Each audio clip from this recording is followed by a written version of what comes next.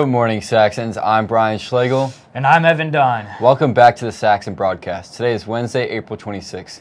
Did you know that April is National Poetry Month as well as Autism Awareness Month? I actually did know that. Did you know that April is also School Library Month? And this week is National Library Week.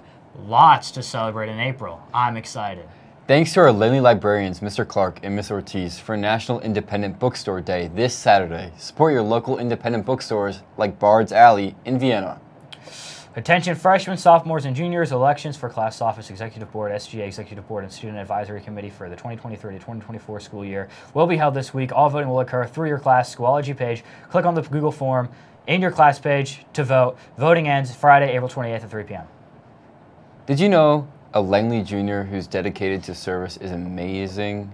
Reflecting Langley High School's emphasis on service, the PTSA will award students in their junior year who have demonstrated service achievement and an ongoing commitment to volunteerism.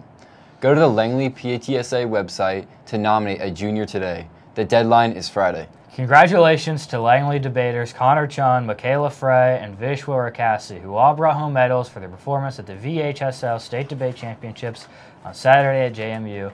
Connor and Michaela, both freshmen, finished third in public forum, and Vishwa Rakasi, a sophomore, who finished in fourth in Lincoln Douglas.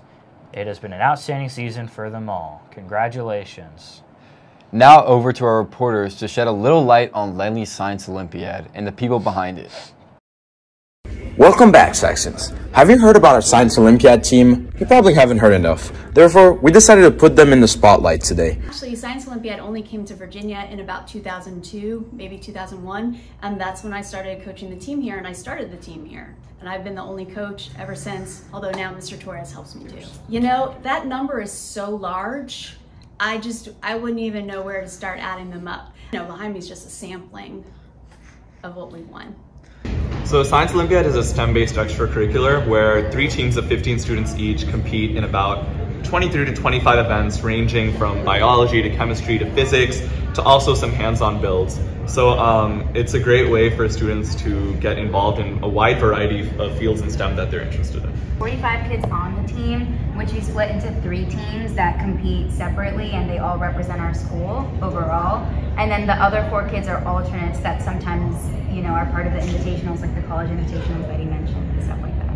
I think any student that really has a passion for STEM, whether it be, you know, building a hands-on vehicle or, you know, studying textbooks or even doing a chemistry lab, honestly, any level of interest in STEM, Science Olympiad is a great incubator to sort of foster that interest and let it grow.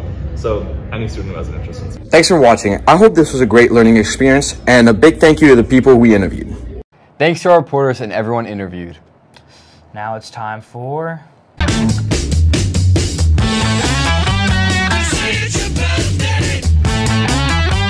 Today's senior birthdays are Aaron Adams and Haley Smith. Happy birthday. Follow us on Instagram at Saxon Broadcast and our TikTok at Saxon_broadcast. If you'd like to submit an announcement to be aired on the Saxon Broadcast, use the link in the description to fill out a form.